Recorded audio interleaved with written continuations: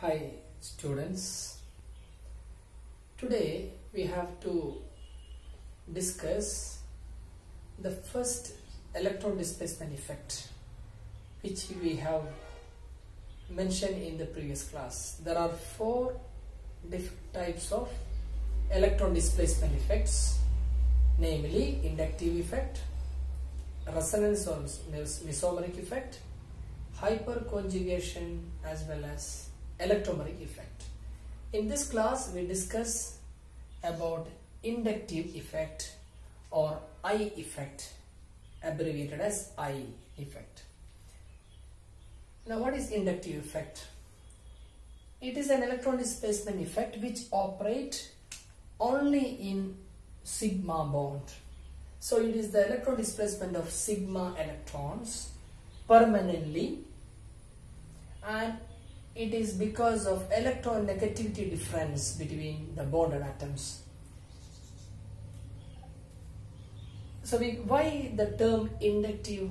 Because polarity is induced in a sigma bond due to an adjacent polar sigma bond. For example, consider this. This CX bond, where X is, suppose it is a more electronegative atom or a group, it will withdraw the electron towards it, the sigma electrons. This covalent bond contains sigma electron. It is attracted by this X strongly, getting it a negative charge, slight negative charge. And there will be an equal and opposite charge, that is delta plus on this carbon. So this bond has become polar. Now this polarity will induce polarity in the neighboring bonds, because when this is delta plus, electrons in this bond will be attracted towards it, so that this carbon get a positive charge which is smaller in magnitude than this. So double delta means smaller than this, and this polarity induces polarity in this bond also, which is still smaller. Normally we neglect inductive effect after two bonds. There are 4 points to be noted with regard to inductive effect. One is that it is a permanent effect. It is there always in the molecule, and it operates only through sigma bond, and it requires presence of a polar bond, and again it decreases with distance. Its magnitude decreases with distance, and we neglect after two bonds. There are two types of inductive effect. One is called electron withdrawing inductive effect, that is what we discussed here, minus I effect. Here X can be these groups. See that most of the organic functional groups come under this category, like nitro group, CN, COOH, acid derivatives, aldehyde, ketone, all of them comes here. Then halogens, fluorine, chlorine, bromine, iodine. Then alkoxy ether group, OH, pH, that is phenyl group. This is a decreasing order of strength of minus I groups. So the most powerful minus I group is which one? NO2. Okay. Now, whereas on the other hand, electron donating inductive effect or plus I effect, here this group Y is less electronegative than carbon, which happens seldom, very rarely.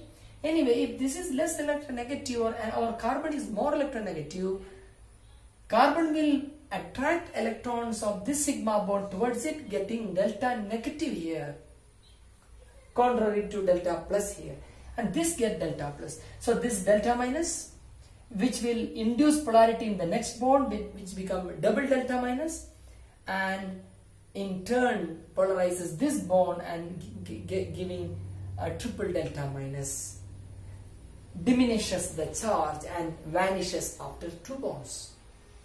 Now the plus I groups, you see here the groups are only alkyl groups, like tertiary butyl group.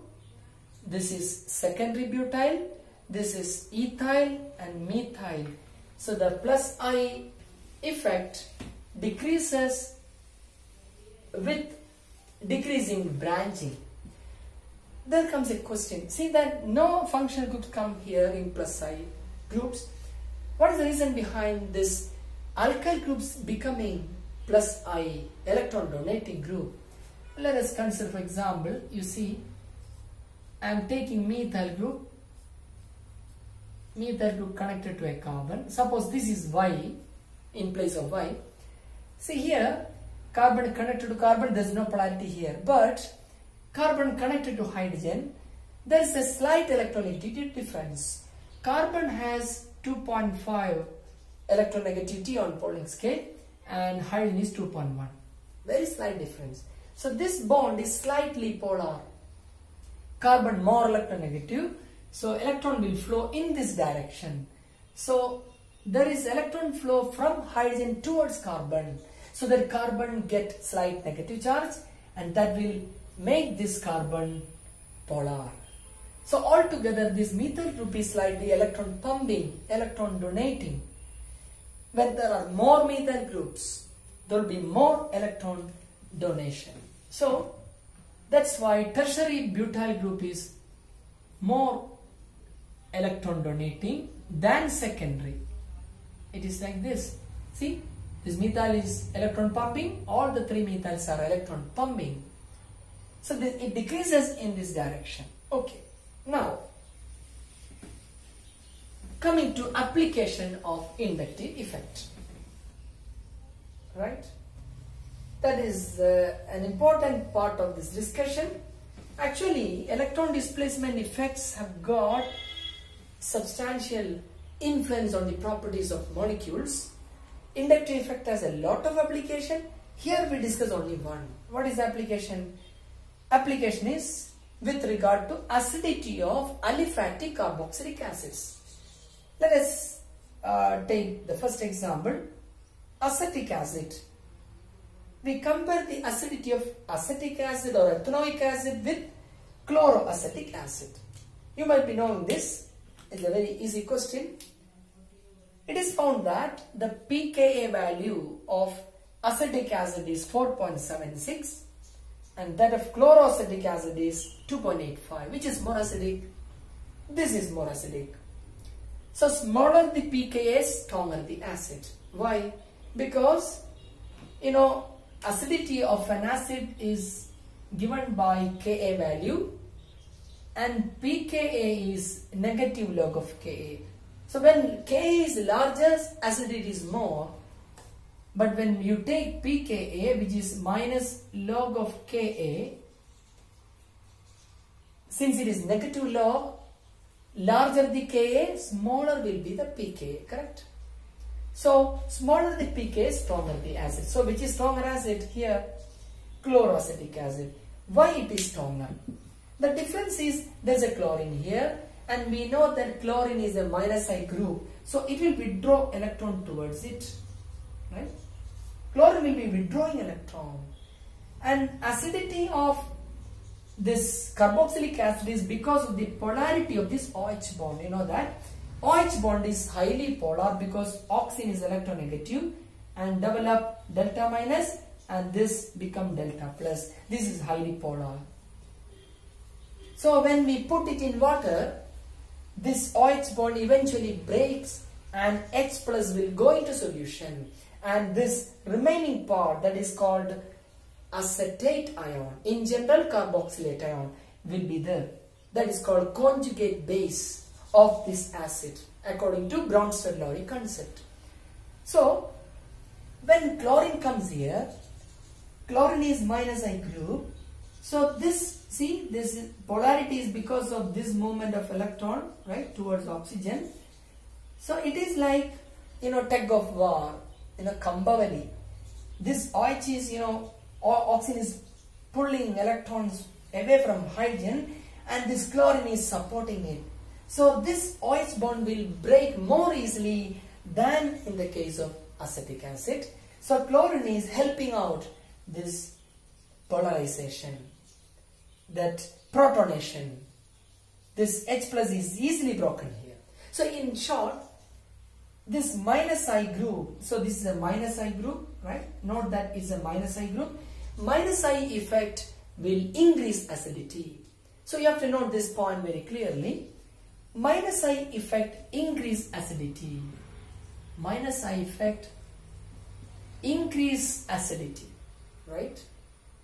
You can easily understand, because minus I effect will withdraw electron and make this OH bond more polar and enhances protonation.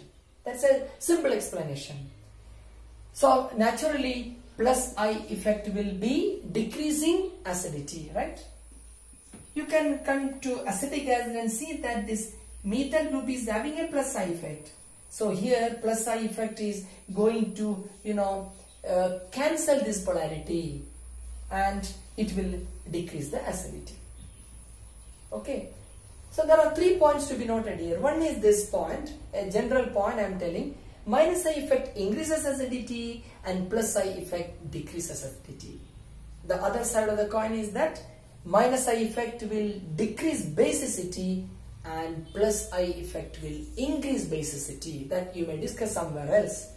Now another general rule is that, see, to explain the acidity of these acids, the best way and most conceptual way is to talk about stability of the conjugate base. So there is a general rule that stabler the conjugate base, stronger the acid. The conjugate base കൂടുതൽ stable ആണ് എങ്കിൽ അതിനർത്ഥം corresponding acid strong ആണെന്നാണ്. Because anything which is more stable is more likely to be formed. ഇത് കൂടുതൽ stable ആണെങ്കിൽ അത് കൂടുതൽ form ചെയ്യാനുള്ള സാധ്യതയുണ്ട്. അപ്പോൾ അതുകൊണ്ട് ഇത് പെട്ടെന്ന് അയണൈസ് ചെയ്ത് ഇത് ഫോം ചെയ്യും. അപ്പോൾ ഇതിന്റെ സ്റ്റെബിലിറ്റി ആണ് അസിഡിറ്റിക്കുള്ള മാനദണ്ഡം. ഈ കോൺജുഗേറ്റ് ബേസ് മോർ സ്റ്റേബിൾ ആണെങ്കിൽ ആസിഡ് മോർ അസിഡിക് ആണ്. കോൺജുഗേറ്റ് ബേസ് ലെസ് സ്റ്റേബിൾ ആണെങ്കിൽ ആസിഡ് ലെസ് അസിഡിക് ആണ്. So you have to look into the stability of this conjugate base to predict the acidity. So looking here, you can see again, here you have Cl having a minus I effect, right? This Cl is having a minus I effect. I am writing it here. This chloroacetic acid and its conjugate base chloroacetate. This is a conjugate base chloroacetate. So what happens here? See, this Cl is withdrawing electron. You can see that this is acetate group or carboxylate group. When Cl is withdrawing, then the negative charge here will decrease.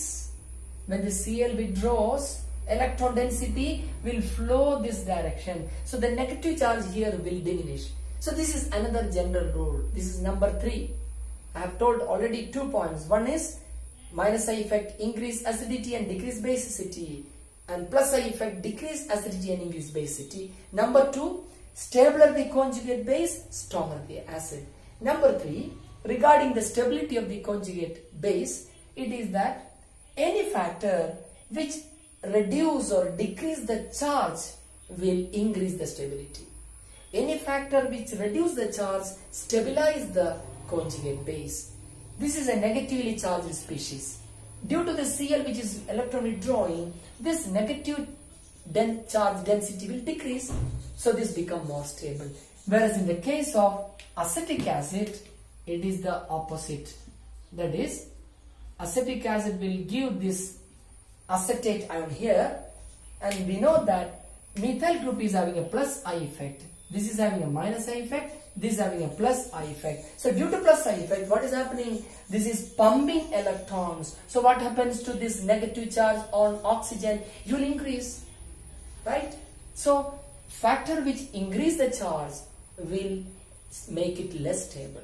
So the point I repeat here, this minus I effect of chlorine is reducing the charge here due to electron withdrawal and make this more stable. So chloroacetic acid is more acidic.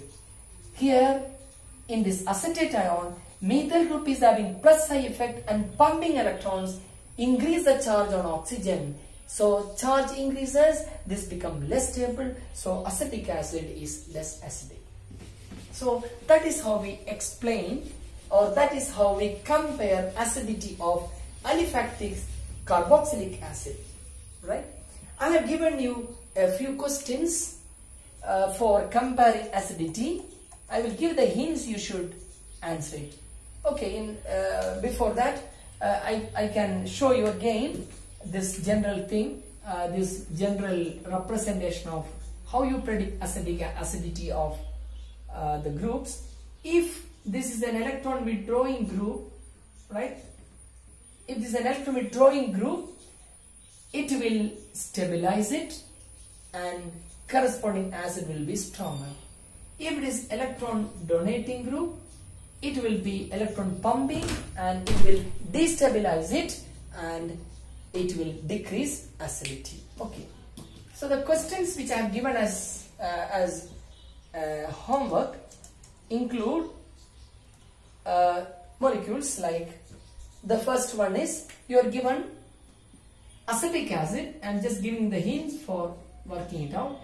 Acetic acid, then it is chloroacetic acid, CH2ClCOH, then dichloroacetic acid, CHCl2COH, and trichloroacetic acid, CCl3COH.